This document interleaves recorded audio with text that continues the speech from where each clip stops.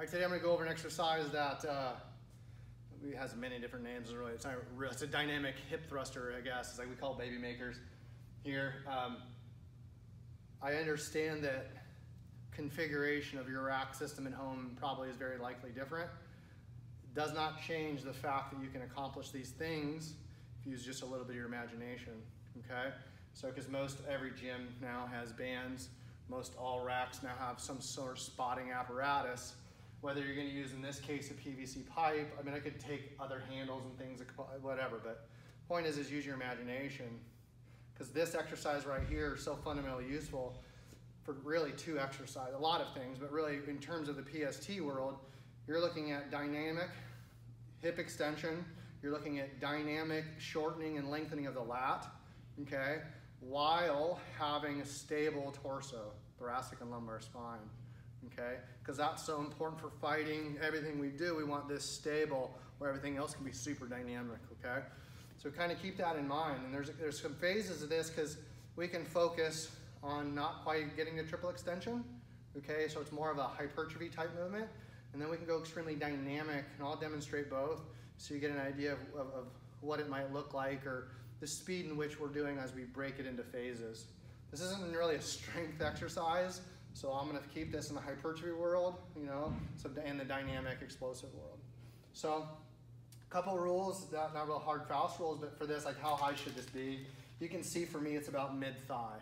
Because what I'm going to do is I'm going to grab these bands and basically put them on my waist, okay? The distance from this band to whatever you're going to grab onto, right, is essentially basically 1.5 arm lengths. That's kind of where it's going to be. So this is a half rack. If this is a full rack, these verticals would come all the way out to here and it'd still work out perfect.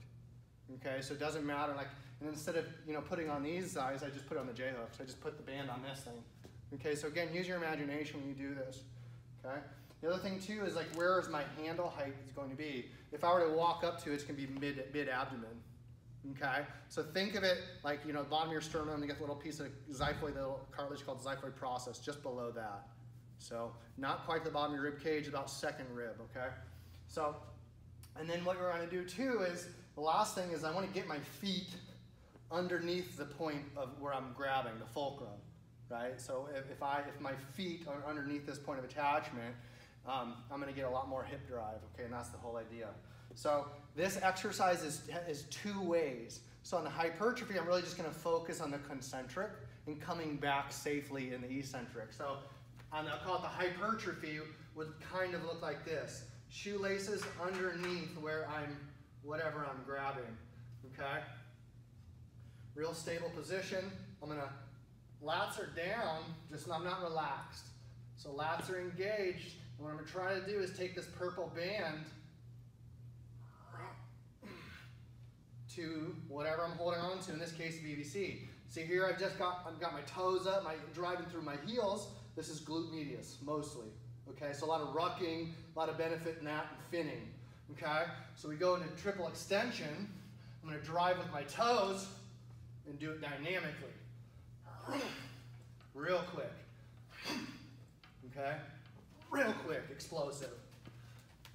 So, because if you kind of get, you know, it's kind of hard to see, but if you go back and look at it, this arm angle is